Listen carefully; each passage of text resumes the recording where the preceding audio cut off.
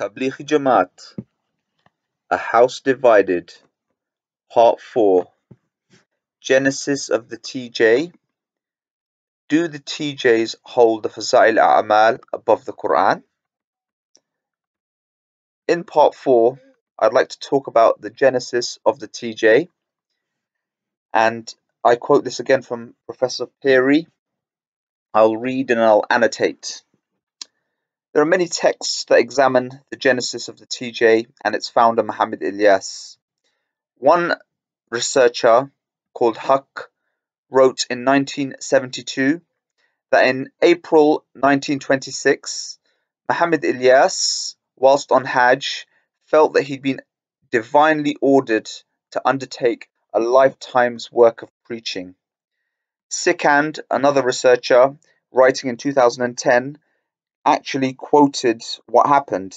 He said that Muhammad Ilyas had spent 3 days in the mosque of the Prophet, and Ilyas saw the Prophet Muhammad in a dream, who addressed him directly, saying, "O Ilyas, go back to India, where God shall take work from you." So the TJ narrative focuses upon this divine inspiration. This is something that is not unusual for Islamic revivers and people who want to revivify Islam. A very famous Orientalist called Anne-Marie Schimmel, writing in 1991, said that many scholars who had come from outside of the two holy sites, Mecca and Medina, and stayed for periods of time in those two areas, often returned home to inaugurate a radical reform movement.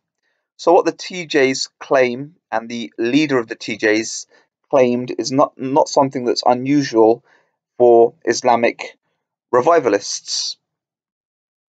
On his return from Hajj, and on his return from this epiphany that he had received, Ilyas observed that the Muslims in India were devoid of any religious fervor, and he saw that they were lacking in their adherence to the religion and knowledge of the religion. Next, we come to a book that really is the cornerstone of TJ ideology, and it's a very problematic book. It has many editions, it has abridgments, it is available in the English language and in the Urdu language, and if a person was to visit any of the 700 plus mosques in the United Kingdom, and I'm sure around the world, they would very easily be able to find a copy of the Fazaa'il Amal. Dr. Pieri says every member of the group is required to consult and study, some say daily, some say on a daily basis, the Fazaa'il Amal. What is the Fazaa'il Amal? It is a compilation of texts, and it's written by an intellectual heavyweight called Muhammad Zakaria. So the founder is Muhammad Ilyas, and the main ideologue is a man called Muhammad Zakaria. This book contains stories of companions of the Prophet, commentaries and meta-commentaries on the Quran, as well as hadith. There is a chapter, a manual that contains a chapter called Ihtishamul Kandahlawi, Muslim Degeneration and its Only Remedy, and a sort of commentary by another TJ scholar called Maulana Ishaq Ilahi. This is basically a commentary upon the Six Fundamentals, which was the book written by Muhammad Ilyas. So Muhammad Ilyas is the founder, and people like Maulana Ishaq Ilahi are dedicated followers, and people like Muhammad Zakaria are the intellectual heavyweights of this movement. What the problem is with the Fazaa'il A'mal is it has very many weak, fabricated, and fallacious narrations. So in the footnote on page 117, Dr.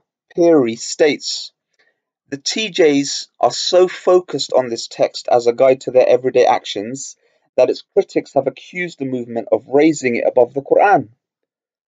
That's Pieri's analysis. The TJs take the Fazaa'il Amal above the Quran. And in fact, it's not uncommon to have a TJ teacher, stroke guide, stroke elder, when he is questioned, should a person try to study, read, understand, um, discuss, debate the Quran, they would refuse and they'd actually prohibit that. But if they were asked if they were to read, study, discuss, debate the Fazaa'il A'mal, they would open the doors and that would be something that would be perfectly acceptable.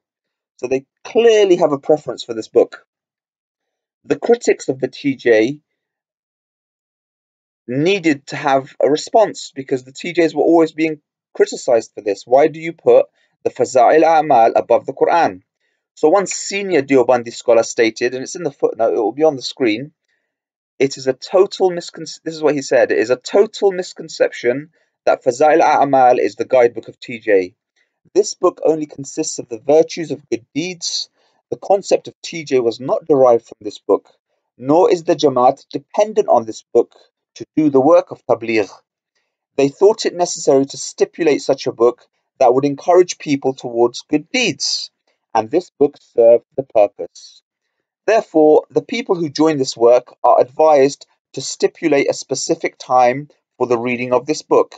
However, it is not compulsory upon each and every person who joins this effort to read this book. You can read that how you want, but to me, there's a tension in those words. On the one hand, he's saying this book is not important, and then he's saying you should stipulate a specific time for reading this book. The language suggests to me that he's trying to distance himself from this book, but the action and the cult-like behavior displayed by those in Dewsbury clearly shows that the Fazaa'il A'mal is a very important book for them. Another thing about the genesis and also the founders of Jamaat Tabligh is a very important person called Maulana Ashraf Ali Thanawi. Thanawi was a scholar at the time, and the difference really between the objectives of the TJs between Ilyas and Thanawi was that Ilyas dismissed the perception that Tabligh is solely for the ulama and educated Muslims. And secondly, he stressed the importance of the physical movement in small groups or Jamaats. And that was by the scholar writing in 2000, Masood. So Thanawi, he and Ilyas differed on those 2 points. Number one, Ilyas believed that Tabligh was for everyone. Every person could go out and do Tabligh, and you should have Jamaats specifically for that. So he was the one that differed with Thanawi in those 2 respects. Thanawi himself is very, very problematic. The works available from this man who is writing in Urdu, the works available of him in English are very abhorrent to the modern ear. And in fact, it's abhorrent to Muslims as well as non-Muslims. I'll give you on the screen an example of how he debases the Quran. So this is a screenshot of taking a verse of the Quran, writing it on a stone, and then burying it between 2 graves. Let's look at the logistics here. The Quran is something that should be respected and placed in a high place, whereas the space between 2 graves is where people would commonly walk. Muslims are not allowed to sit on or pray towards graves, so you wouldn't walk on a grave or sit on a grave. Where you would walk is between the graves, and Thanawi in this text here is recommending that you bury a place where people would stand. This is a debasement of the Quran. So do the TJs raise the Quran, or do they raise the Fazaa'il A'mal? It seems here that they focus more on the Fazaa'il A'mal, and scholars like Thanawi at least debase the Quran. Stay tuned for part 5.